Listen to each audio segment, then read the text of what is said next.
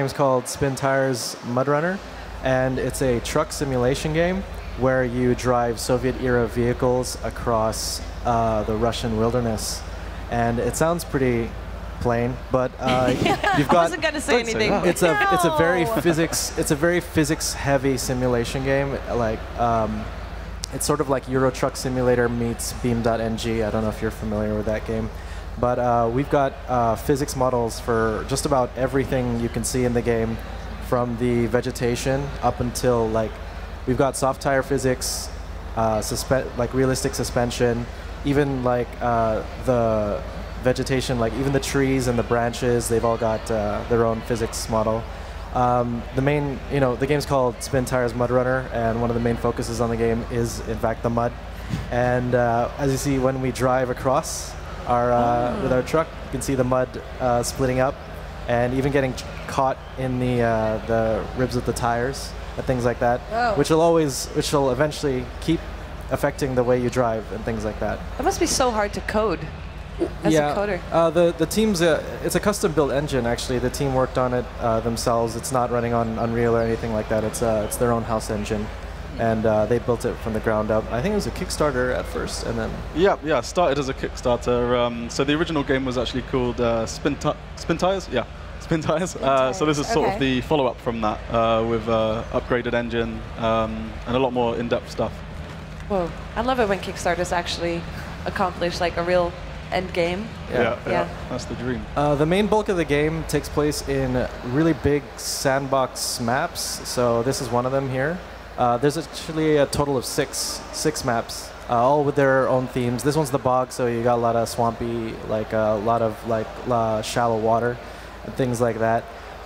There's also another map called Demerge, and it's just a whole flooded section, and it's just water everywhere, and it's an absolute nightmare to traverse. But that's the real it's the struggle is what what the players want to feel like. They want to try to achieve something, try to push the limits of their Soviet-era vehicles across these like really harsh wilderness conditions. You're going to be in environments where most games, they wouldn't even let you drive in them because it just seems impossible. Yeah. So I noticed that some of the trucks are locked. How does actually one open more trucks? Okay, so there are two ways to unlock stuff. The first way is, of course, to just visit the trucks and go find them out in the world. Sometimes they're like trapped in a river or something like that, and you have to use winches and cranes and things to pull them out. And you can also go to another way to unlock stuff is to visit the log stations. Like there's one up here, which is really, really far away. And you deliver the logs over to the lumber mill. And of course, logs, they move about, and they're like really tough to traverse, especially if you're like driving around a really tight, narrow, muddy path. It's like really difficult to send it through. So it's up to players to think of their own route. Like they can go through off-road if they want, or they can try traveling the road as well.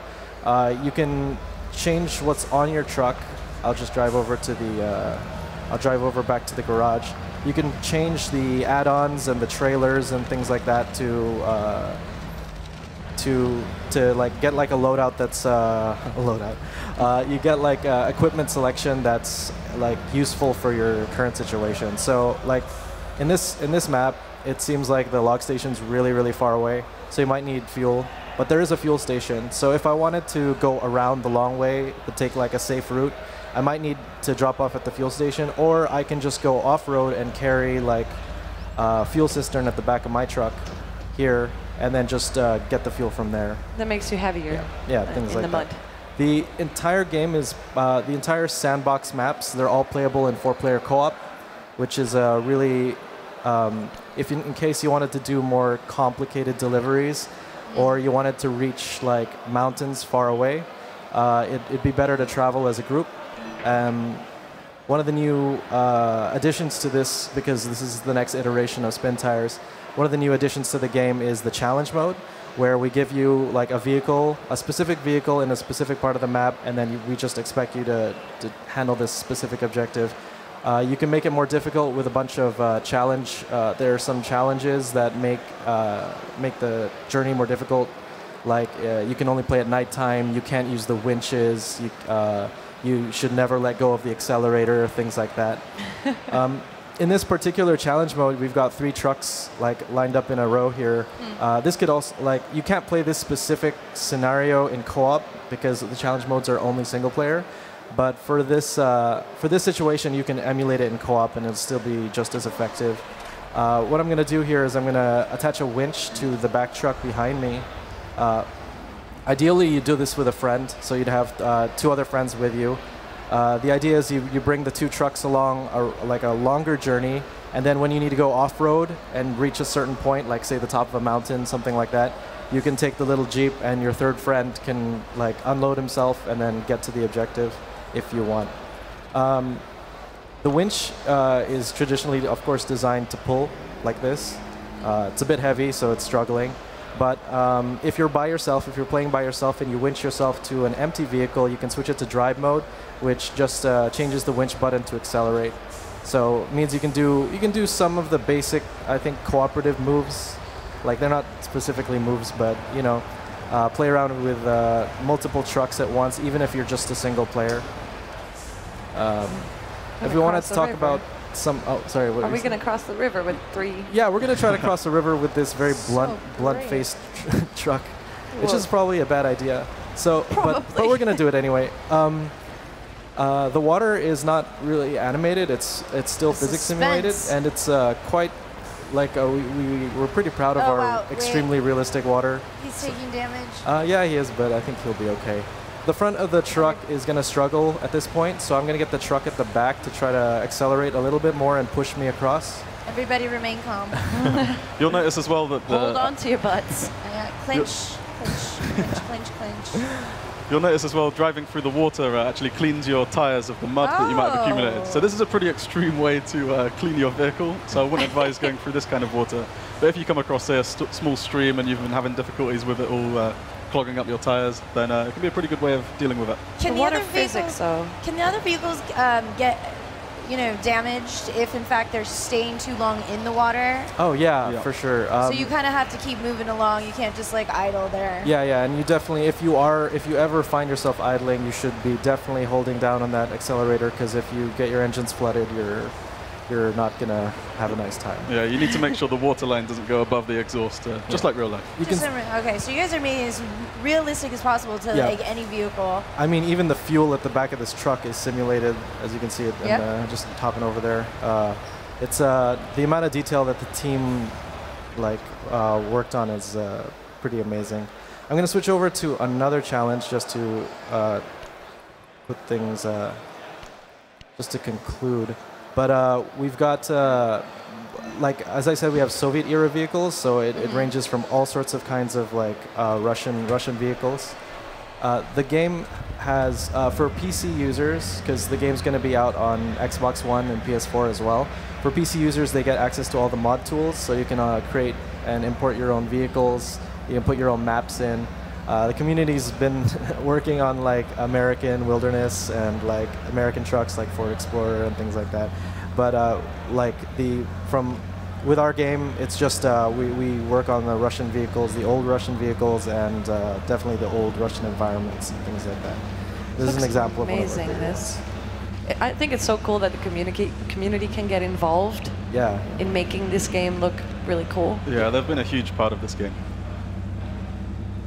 Is this an amphibious type vehicle? It's not an amphibious vehicle, but it's definitely good at traversing the water and things like that. It's because there's so many wheels, and it's got differential lock on, which means that the wheels on each axle, they spin at the same rate. You kind of lose a lot of traction, but you got a lot of you lose a lot of control, but you gain a lot of traction with something like that. It's like a tank. Yeah, it's essentially like that. That looks deep. Sink or swim. Yeah. Can we show what happens when it sinks? Oh yeah, sure. Let's do that. Also, how many game modes are you guys wanting, or can we share today? So right now, on release, which is on October this year, when we release the game, there'll be a tutorial mode, which wasn't in the original game because it was a really technical game. I mean, we have also a really elaborate gear shifting system, which I didn't really go into yet. But We've got a tutorial mode which covers every aspect of the game, including like working the cranes, using the winches properly and things like that, and driving the more like driving every type of vehicle. Then we've got the Sandbox mode with the 6 maps, those large maps, completely playable in co-op. Then we have the challenge mode, which is it's the like set missions where we give you a vehicle, we give you a map, and then you have to try to do it as best you can, with like a bunch of bonus objectives like do it at nighttime or like complete the mission without the use of winches and things like that. Right. Are we still driving? Oh, I mean, I stopped because I needed to. You thought you were done? Concentrate. Well, I mean, yeah, I'm trying. So, yeah. Overall, I think the game's it's pretty niche. But the community is really, really strong, and we're really, really happy to say that like a lot of the fan like requests are being looked into. Namely, people with wheel controllers, they have a little bit of trouble with the camera because it's a bit of a unique camera system. As you can see, like it's got a slight pan before actually committing to a turn, and it's kind of difficult for wheel users. But we're looking into new camera angles, and we're working on. Like a new, something's been asked is like a cockpit view or something like that, and we're looking into new ways to do that. Currently, we've got a work in progress hood view that's here, but we're still tinkering around with it. All right. Well, thank you guys so much for showing this game.